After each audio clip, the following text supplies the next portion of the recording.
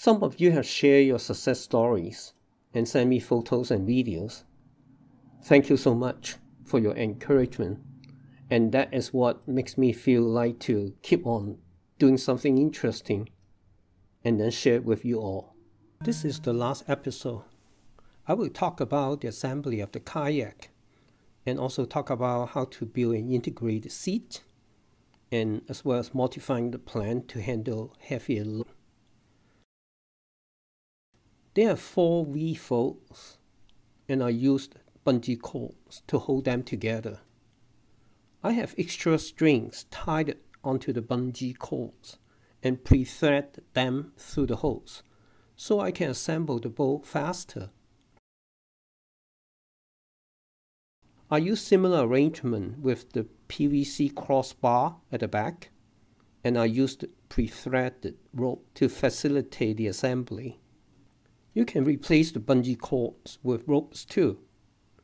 With bungee cords, I don't have to tie the knots. The drawback is I cannot force the triangular folds into a more perfect triangular shapes. To me, this doesn't matter much because most of the triangles will be above water and will not increase the drag to the boat. Let's take a look at the seat of my Gen 10. You can do something similar here and build a seat onto the floorboard.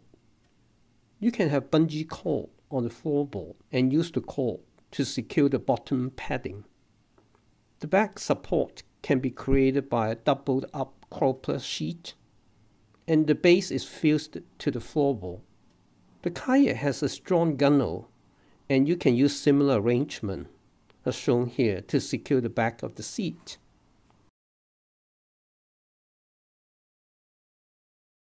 You can mount 2 brackets on the gunnel and use a piece of rope and tubing to create a footrest. Let's take a look at the modification to the plan.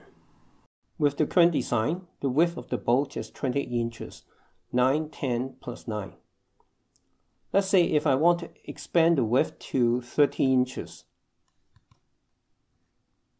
I allow 12 inches at the center and then add 2 19 inches on the side, totally 30 inches from here to here.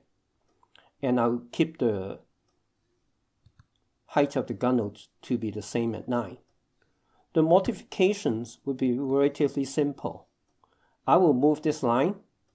Instead of cutting 10 inches here and move it up by 1 inch on each side, I move it up 1 inch on each side.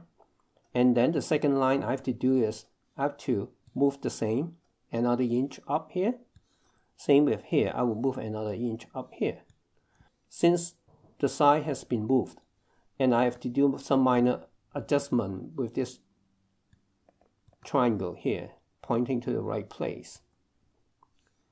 Then if you notice, this particular area changed because this line has moved up. I have to readjust the point here. And there are more changes because the bottom part here, this particular triangle, is reflected to the top. To simplify the design, I made the top triangle to be the same as the bottom one. I hope you find this video useful. If you do, please give me a thumbs up, give me feedback. Thanks for subscribing, and see you later. Bye.